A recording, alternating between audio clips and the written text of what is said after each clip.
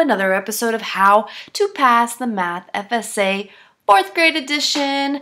This is our standard for today. It's maths.4.md.2.4. For us, that means it's lesson 23, line plots with fractions. I love line plots. They are so much fun, and I love fractions, so it's like the best of both worlds.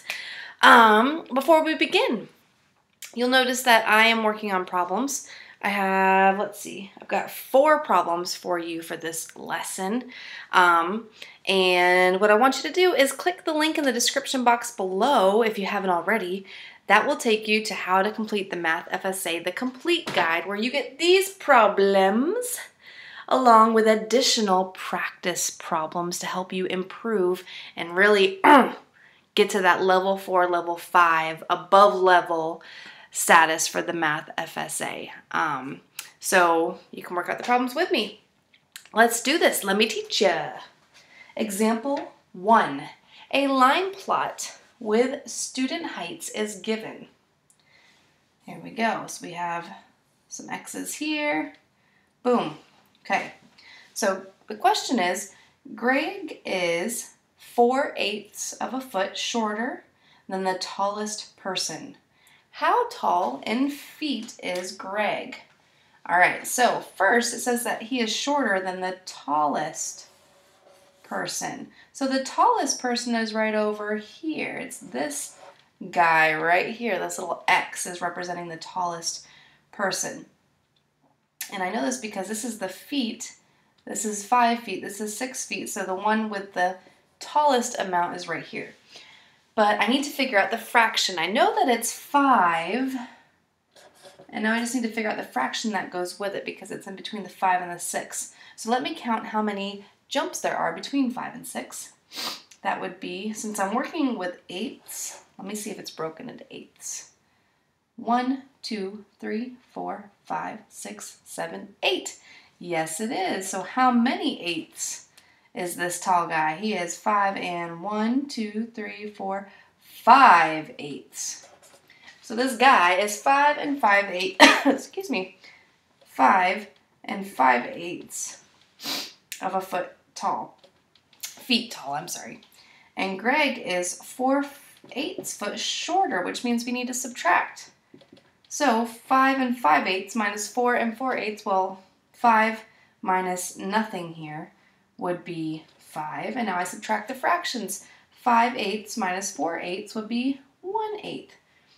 So how tall is he? He is 5 and 1/8 of a feet tall. Example 2, Hercules. Fun fact, as I was creating this problem, I happened to be watching the movie Hercules. I can go the distance.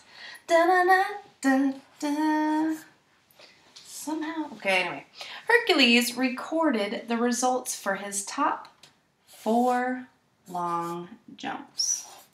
The total length of all his jumps was 55 feet. So a long jump is when you're running. You get to a line and you go, and you jump into the sand. That's a long jump. So he does 4 long jumps. So he does 1 long jump.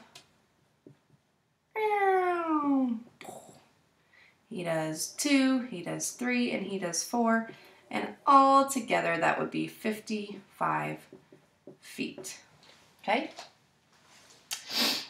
Using the number line below, create a possible line plot for his data.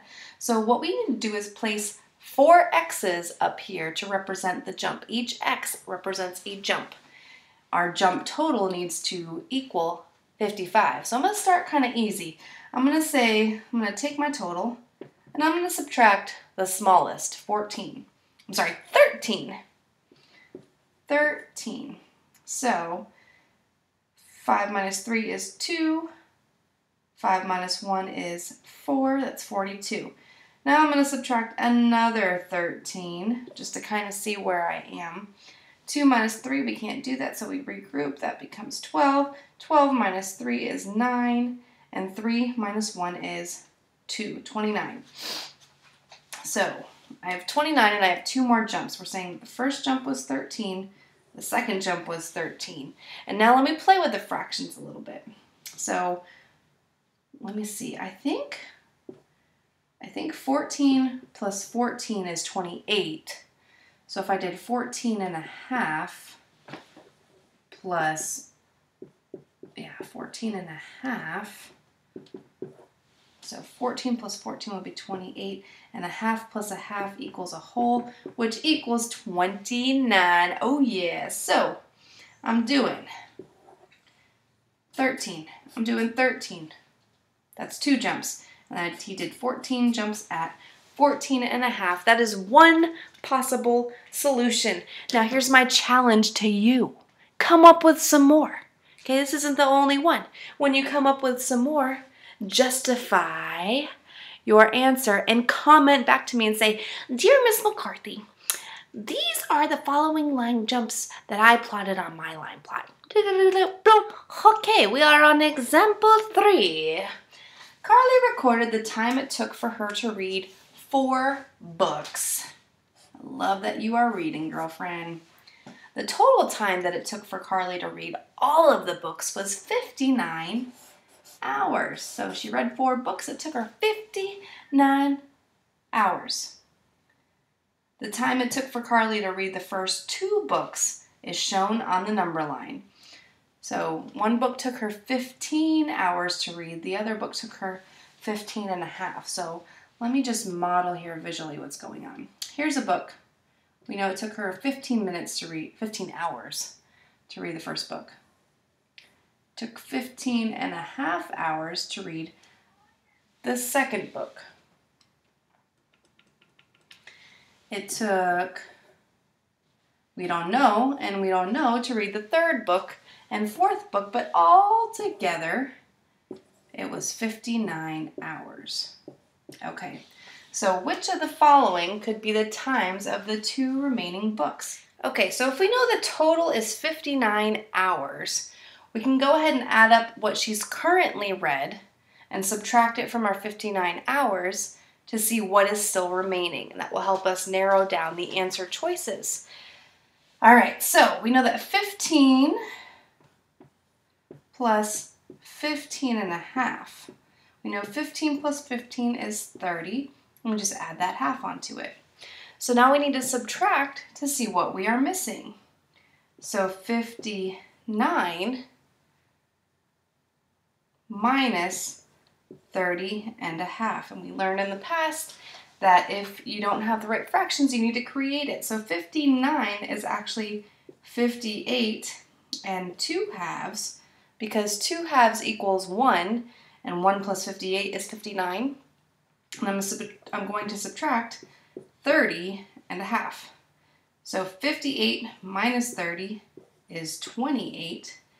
2 halves minus 1 half is 1 half. So I know that my answer needs to be, when I add up the 2 hours, the 2 book total times, I need to get 59 and a half.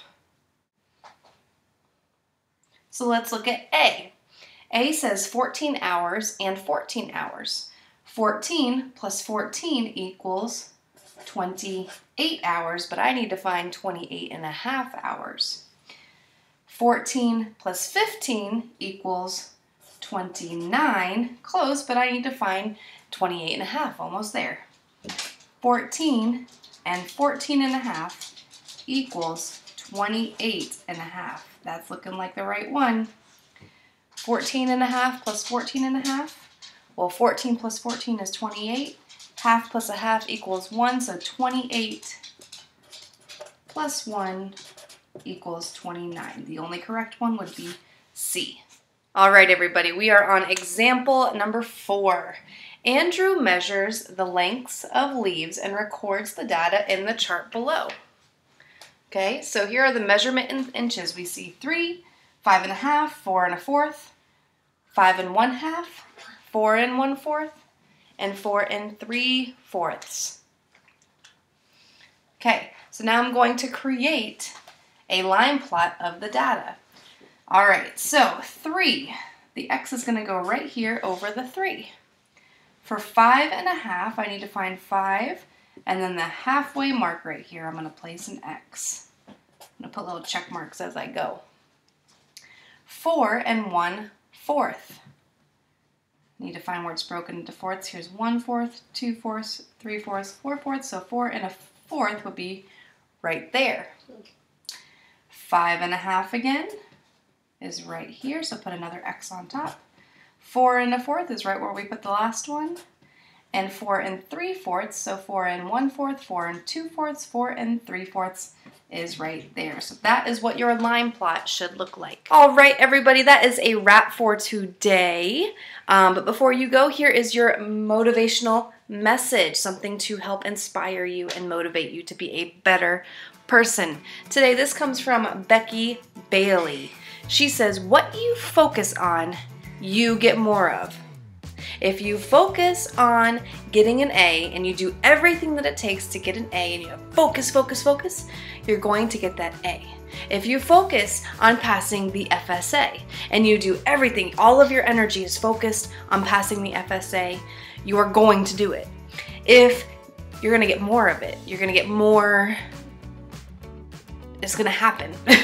If you focus on earning more money, and you keep doing whatever it takes to earn more money, it's going to happen. If you focus on losing weight and you do whatever it takes, you keep focusing your energy on losing weight, you will, okay? So what you focus on, you get more of. So the question is, what do you want to focus on? How do you want to focus your energy to be a better person? What are you focusing on? Comment below, let me know. I would love to hear about it.